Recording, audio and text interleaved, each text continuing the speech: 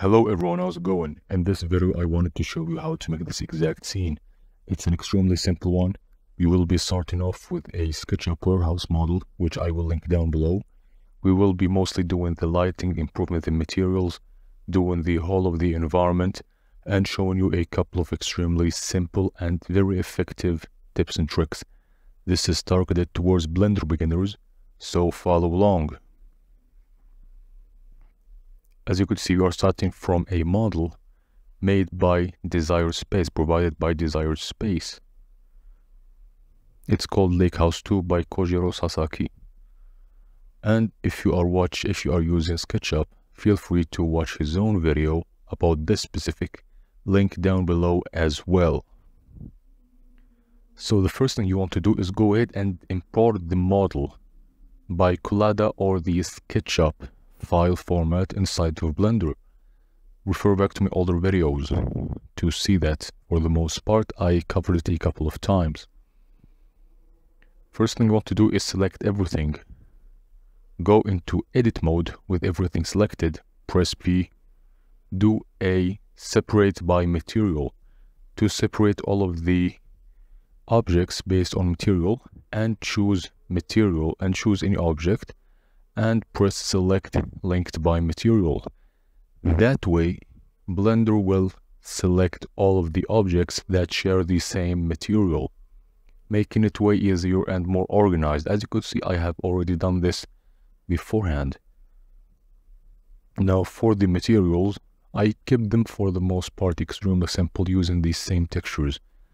Like we have here for the glass panels, we have a simple glass material with a tiny bit of tint, as you could see here. For the other glass, we have simply the transmission set to 1 and the roughness set to 0. Same thing goes for the wood. For the wood, I am using the texture that came with the actual model. If you import as Collada, it will come with some textures and organized materials. To add some more details, I plugged the texture into the color ramp and plugged it into a bump node and into the roughness. For the steel and metal, I went ahead and added a Musgrave texture, which I plugged into a color ramp and used it for the roughness in a gray metallic material with the metallic set to 1, as you could see in front of you. Use the color ramp to keep it extremely simple and subtle. We only want to see it in the highlights. Same thing, this one is extremely repetitive. As you could see, I mostly kept the materials that came with the SketchUp model, and where I needed details, I simply added the same texture into the roughness and the bump. Now the terrain is slightly different. I used some materials from Quixel Bridge. As you could see, we want a beach scene. So we need some type of sand. In this case, I prefer this type of very detailed and displaced sand called Thai beach sand. Go ahead and import it. I already did. Assign it into your material. And let's go ahead and check the setup, which is extremely simple. A simple albedo map plugged into the color socket, roughness plugged into the roughness socket, a normal map and a bump map with the setup right in front of you. Extremely simple, extremely self-explanatory. We also have a displacement map, and with everything, make sure to have enough geometry to displace, as you can see in front of you. Now we want to be using cycles with the GPU compute, and make sure to have the experimental feature set. Why? Because we need adaptive subdivision, which only comes with this. Now what does adaptive subdivision do? It practically tessellates the mesh based on pixels, how much pixels it takes up on the screen, right? More of that later on. Now what we want to do is add a camera and position it somewhere a bit cinematic. Think about a good sorts of composition which makes the house look more interesting, and think about how the lighting will react. We want an aspect ratio of 1 which is why I'm setting the resolution to 2000 pixels by 2000 pixels. We can go ahead and play with the focal length. For exteriors, I like to go ahead and go with a slightly wider focal length to add a bit of nice distortion. Position it where it makes sense. Use the Shift Y in order to avoid wrong axis and very bad ugly distortion. Now for the lighting, we're going to use a sky. In this case, we want a sky of 3 p.m. summer, roughly 4 p.m. of summer. So go ahead and play around with the sun elevation and with the sun rotation as well until you get a result that you like. There are no rules here until you see something that you like. And in my case, I like to add a lot of ozone and a higher altitude, even though it does not make sense, but it pushes the blue tint way better. Now, as you could see, we already have our nice details here, which will be emphasized when we enable the subdivision, adaptive subdivision. In this case, I'm using a tessellating scale of 4 pixels. Now, you have some more information about it down below, which is where we have the viewport. The same thing goes for the beach ground material. And as well, instead of that, we can go ahead and just import a bunch of scans of beach formation into Blender and do it. But in my case, for the tutorial, I have just used a simple displacement. In the thumbnail image, I've used some 3D scans assets. However, if I want to do that, it's extremely simple. You won't really benefit from it. Now make sure in these settings in the surface to be using displacement and the bump. Otherwise, you wouldn't, the displacement wouldn't actually displace anything. There wouldn't be any deformation. Now at this point, we need some form of greenery, some tropical assets that will be placed from the Botanic add-on. I prefer to not use it. I prefer to use the same Botanic assets, but from the asset browser, which gives me a bit more control, and I can drag and drop whatever I wanted. Now for these first 2 trees, I want them for the sake of shadows. As you could see, we can't see them, but we can see their shadows. In order to separate the foreground from the house, which is our main subject, I also want a small shadow on the house, which you can see here. Extremely subtle as well, gives some nice stripes, adds a lot of nice contrast to the image. And at this point, you can go ahead and spend as much time as you want adding actual assets. Now the asset, this time I'm using Botanic. Use whatever you have access to. Use Max Tree if you have access to that. Use Baga assets from, if I remember correctly, that's the name. Use any assets that works for you or you have access to. Even make your own assets. I will hopefully be showing you how to do that using Blender and SpeedTree in the future. We also want to add some type of beach grass or weeds. I know that this does not belong in this biome, but it looks okay, so that's mostly what I care about. I like to go ahead and make the saturation and the value a bit lower, so it looks a bit more dry and not like an actual meadow. Play around with the hue, give it a bit more yellowness and redness to make it look a bit more dry.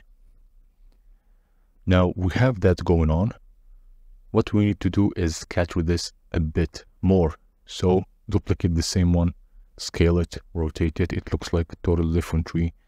We have around 5 or 6 variations that come in the add-on. I wish we had more, but in this case it's more than enough since we have a very small area to cover. And we will be, regardless, using just a couple of options here.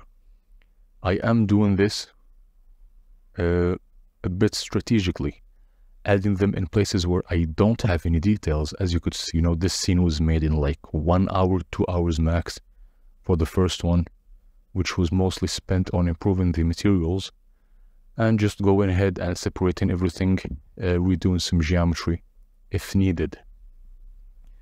We know here there are no rules. Add whatever assets you have, add whatever details you have. I mean, you could add a ball here and sculpt around it to emulate someone playing like volleyball. Now, we also want a background, which is why we're going to Unsplash and downloading any source of sunset sky for midday. Now make sure that it relatively matches your lighting setup, so the same time of day and the same rotation. In my case, I didn't find anything for the same rotation, but I have used a panorama that I had access to. I would have linked it down below, but I lost the access since I have this back from around 5 or 6 years ago. It was a free one, actually. I think you can find it on Gumroad if you look for it.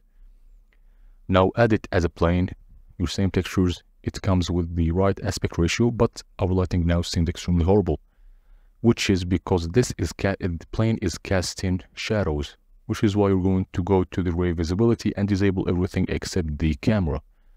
Plug the texture into the emission and start playing with it. Improve the strength of the emission. You could add a hue saturation node in between to toggle with the colors a bit, play with the colors. You can add a brightness, and you can even rotate it to slightly correct the perspective until it makes a bit more sense. In this case, I rotated it on the y-axis. Now, as you could see, we need a good sort of transition between everything, which is why I'm going to add a cube here, which is I'm going to add a sort of quote-unquote volumetric setup in order to blend the background with our midground and foreground better.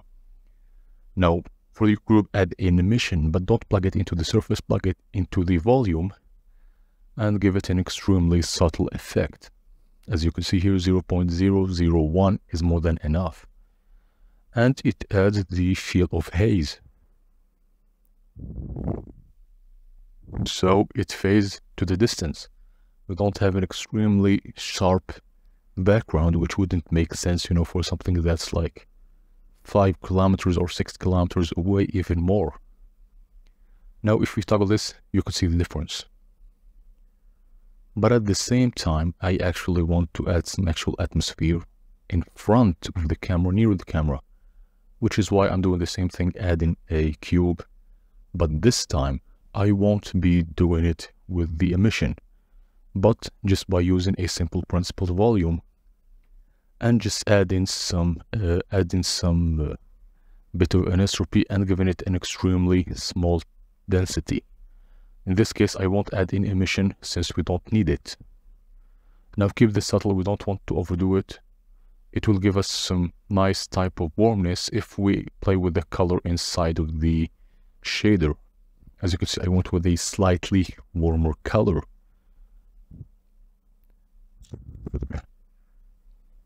Now at this point, it's just playing around, make sure that it's subtle. We don't want any type of stylized imagery here.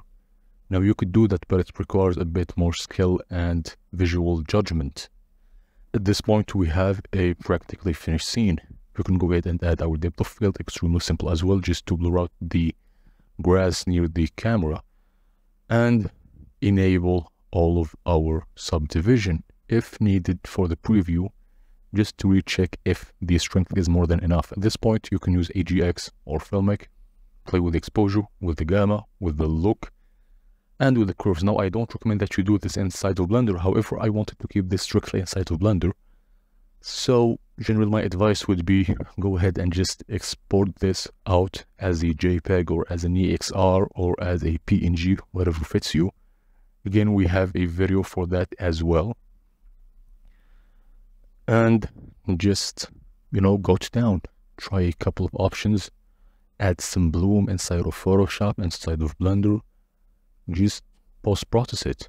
Post-processing can take a relatively uninteresting image and turn it into a very moody and sort of appealing to look at.